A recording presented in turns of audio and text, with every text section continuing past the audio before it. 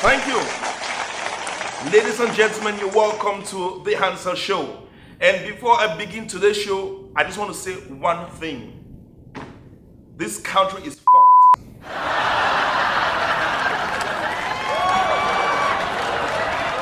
On my way to the show, I met a group of policemen outside, and one of them recognized me, and he said, "You're Hansel, right?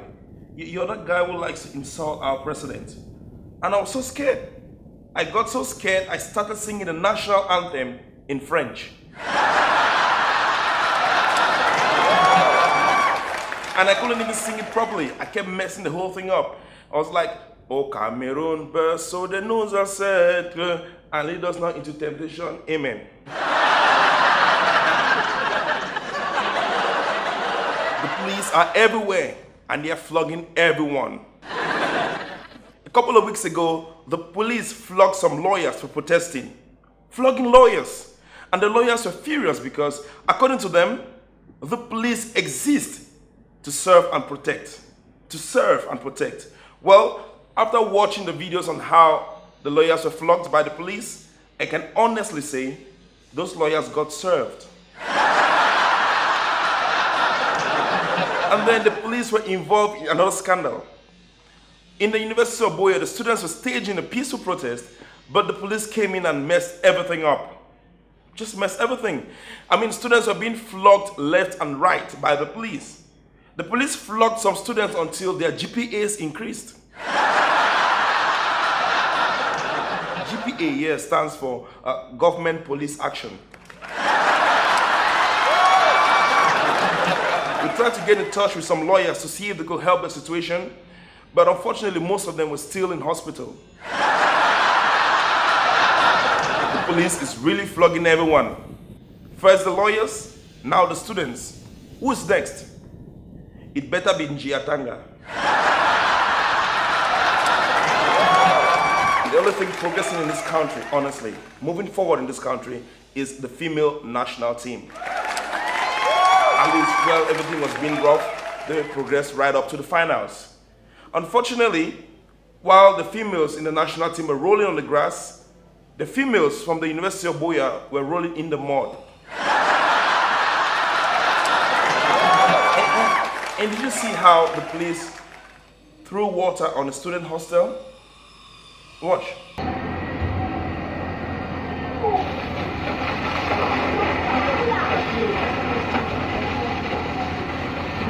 The crazy thing is, students in that hostel have been without water for months now. For months, no water. If I were living in that hostel, it would be a different situation, a different story altogether. As soon as my roommate runs in, I'm like, Hansel, we need to leave right now. The police are throwing water outside. I'll be like, fuck it. I'm going outside to have a bath.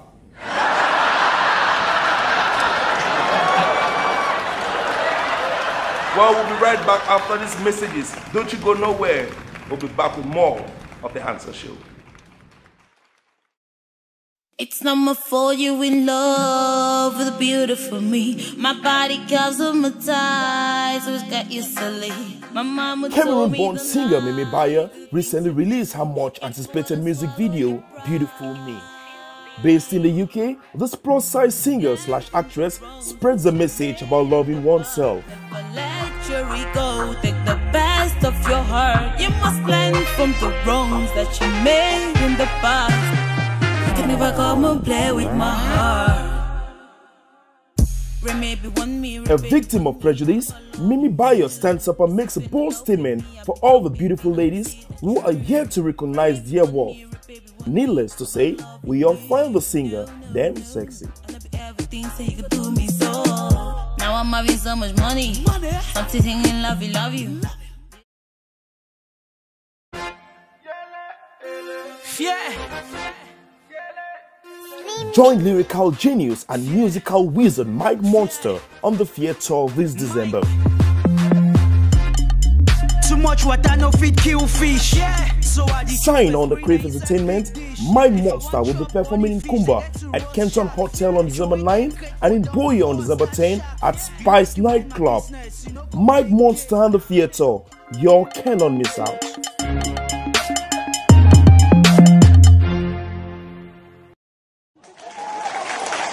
Thank you. You're welcome back to the Hansel Show. Now we're going to get a little serious. It's time for us to address the issues that are happening around us. As we speak, the students of University of Boya are still in pain, but the university authorities have not yet issued a statement condemning the actions of the policemen. Some of you will argue that the students were beaten off campus, so it doesn't concern the school. Now get this. If the student union could be suspended or banned for activities carried out of the school, why can't students who were beaten off campus be supported? Now, this brings a bigger issue of the Anglophone problem, which is on everyone's lips and has turned everyone into a historian. Now, we should understand that if we don't come together as Anglophones, we will never ever do anything as a people. Because there is this underlying rift between the Northwest and the Southwest. Because when the people in Bamenda were striking, were having the strike action, some people took upon themselves to insult the Southwest people for not joining them. Now, whether someone joins you on your strike or not, it's solely the responsibility of that person. But if we don't come together as Anglophones, because get this, before all this independence and the rest, we were just Anglophones. There was no Northwest, no Southwest. It was after this independence that the map was being drawn, and the system is designed to divide and rule the people. That's the only way you can conquer any resistance. And they are succeeding. If we don't get together as Anglophones to make this action, this movement, a critical one, then we'll be left fighting our own trivial squabbles. You want to secede from the country, you want to gain independence. Get this, you gain independence, and then you start fighting the Northwest-Southwest war, and then a few years later, you want to be independent from Northwest or from Southwest. It doesn't work like that. Yet again, we should understand that this fight is bigger than all of us. Not because we can't fight it, but because the facts have not yet been clearly labeled out. And the only facts that we receive are WhatsApp facts that have been circulating throughout the internet the whole week. And there are a lot of people who think the movement is not credible because the people keep ruining it. But understand that there's a difference between the movement and the people. There's a difference. Just because the people derail the movement doesn't mean the movement wasn't designed to be credible. Now, the only way to match both ends is the people spearheading the movement should be the ones, they should have a credible news distribution method where they could effectively communicate their messages to the masses. Because left to everyone, we can't handle online communication like we just got into WhatsApp yesterday. Because the number of messages circulating on WhatsApp that have to do with propaganda is getting too much. And we as Cameroonians are so gullible that we believe and forward every single message that comes in. That makes the movement lose a lot of credibility. Now, once again, I will never advocate for violence. Well, not publicly. But I will say, until we come together as either Cameroonians or as either Anglophones, then we'll never achieve anything. Because as I say, strength doesn't just lie in numbers. Strength lies in the number of people who share your ideas. Well, that's just my opinion. And I encourage everyone to keep calm and give peace a chance. Well, thanks for watching the Hansel Show. See you next week. And whatever you do,